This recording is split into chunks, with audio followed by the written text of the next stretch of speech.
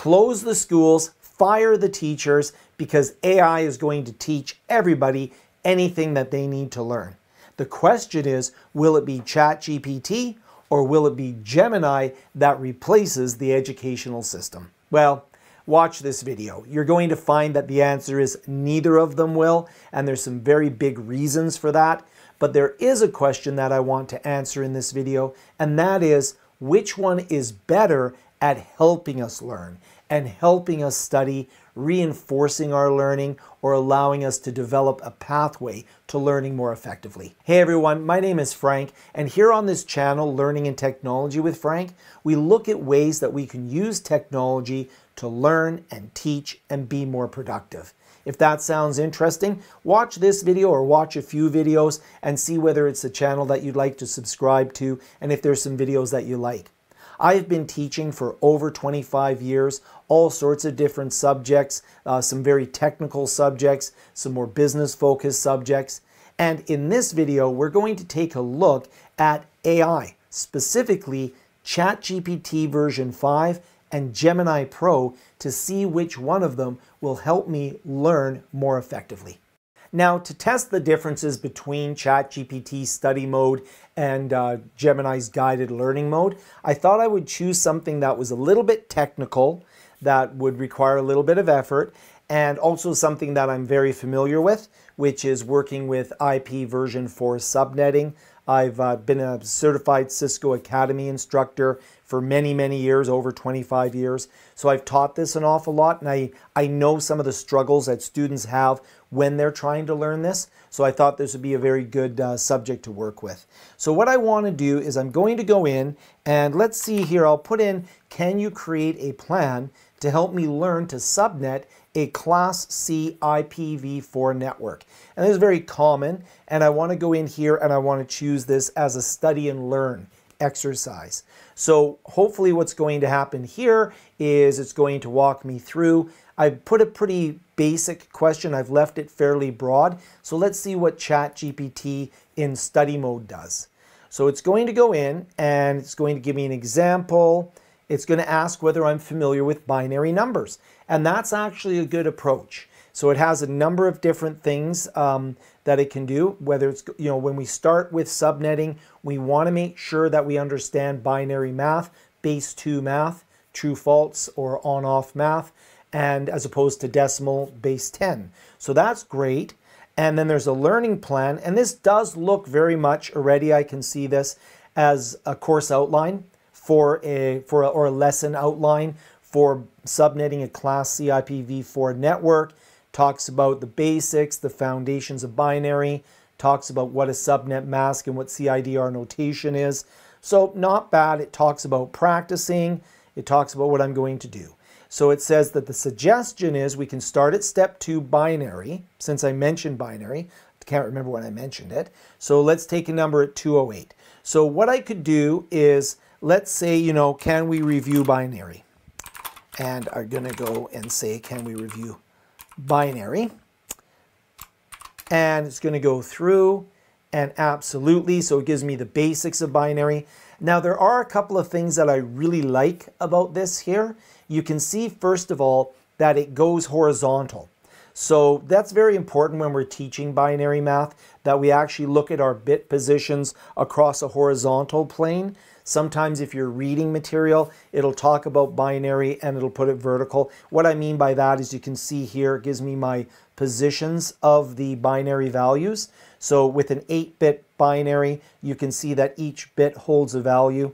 I probably would have said this is 2 to the power of 0, 2 to the power of 1, 2 times 2, 2 times 2 times 2, or 2 to the power of 3, 2 to the power of 4. But I like to use base math in order to explain these concepts. So there's a little bit of things that I would do a little bit differently. If you're interested in learning how to become a CCNA, let me know in the comments down below. Although I think I would have to start a completely new channel for that. But anyways, we can go in and it talks about this. Okay, that's pretty good. So it goes through the information. So it asks, can I convert 144 into 8-bit binary? So I'll need to take the 128-bit. If I took the 64, that would be too much. It'd be 192. So 128 plus 32, this is the 32 position. That would be too much, so I don't want that. 128 plus 16 is going to give it to me. And then I don't need any of the other numbers. So if I go in here, let's see if I remember that from my head. There we go. So you can see what I did is I took the 128 bit, didn't need the 64, it would have been too much. Didn't need the 32, it would have been too much. Took the 16, 16 and 128 gives me the 144. So I don't need the 8, I don't need the 4, don't need the 2, don't need the 1. Now I better calm down. This isn't a course on binary math. This is a course on whether or not ChatGPT can help me learn binary math. And 192 into an 8-bit binary, well, in this case here, I'm going to take that, I'm going to take that, and we don't need anything else. I don't know if the space will work. Normally I'd break them into, so 8 bits is a byte, 4 bits is a nibble. So we'll go in there and see if it takes the nibbles, and we'll go in there. Okay, so I'm not going to go through, but you can see that I'm going in fairly well here. Now it's going to go binary to decimal, but we won't walk through everything. I like the approach that ChatGPT is taking, and I know it sounds, you know, interesting if you're not familiar with this, but I really like the horizontal layout of the bits. That's very important. And I will say that when I'm doing this on a whiteboard, or if I'm teaching this in a classroom environment, there's a lot of having to erase or copy paste. So there's a lot here that's quite good. Let's see how Google Gemini does. So here I'm going to ask the same question. Can you create a plan to help me learn? In this case here, underneath the tools, I chose guided learning. So I'm going to go in here and let's see how Gemini does. Now notice, oh, now it wants to actually generate a video. So I will do that later, but not right now. But it's a great topic. And so in this case here, it's going in and it's asking me some questions. So it's not coming up with that study plan and asking me a question. Can you tell me what an IP address and subnet mask are and how they work together? So I'll put in something like, you know, an IP address identifies a host computer or a host computer and a subnet. This is kind of wrong. Lets me know what network it's on. See if it takes this. Now, just so you know, a IP address can represent a host, a broadcast address, or a network address. So here I'm saying it's just identifying a host computer. I've made an omission here. An IP address can also identify a network or subnet, and it can also identify a broadcast address on that network or subnet. So you're getting some bonus learning here. But let's see how Gemini handles the fact that I've missed something here. So I go in here, and it's going to come back. I'm exactly right. No, I'm not. So that's a problem, right? So there is a host versus network problem in here, or identification in here. But to say that an IP address identifies a host computer and a subnet lets me know what network it's on is false.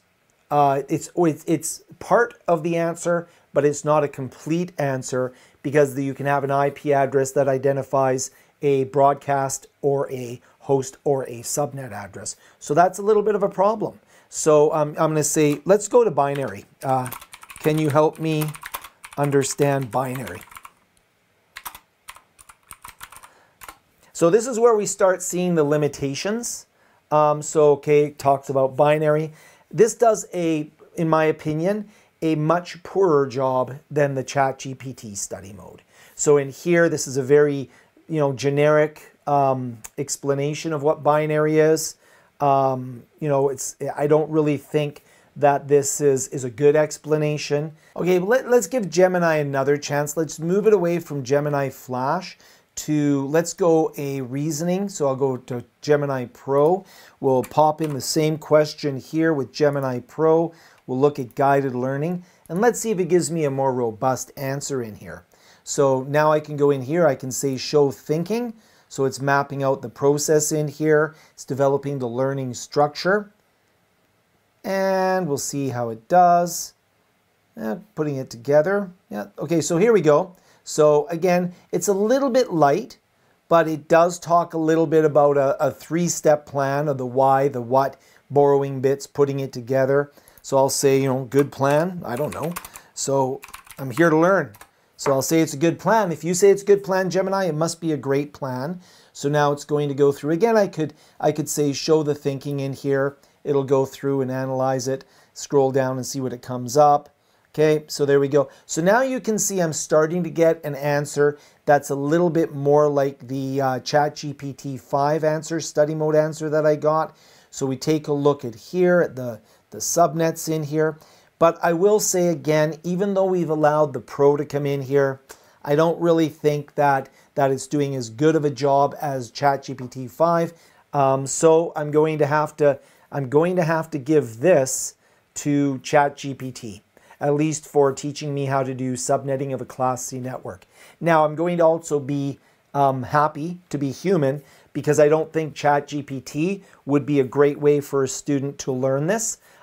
Based upon what I've seen it generate, I think this would be a good way for a student to review it if they went to a wonderful classroom with a CCNA or somebody that is actually qualified to teach this in a little bit more of a interactive way. So good news, teachers.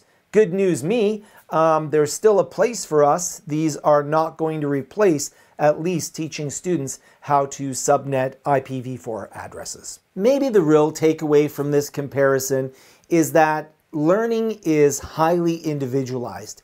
We have students that might struggle with a concept where other students will understand it right away, first time. So it becomes difficult to have an automated system, even a sophisticated AI, that can adapt and ask questions of the student to empathize with the student and really understand the struggle they might be going through.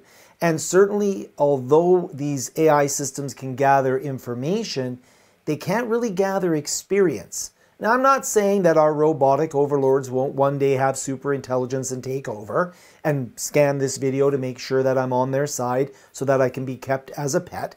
But until that day comes, I think that the best use of AI is going to be to supplement learning and to support reinforcement of concepts.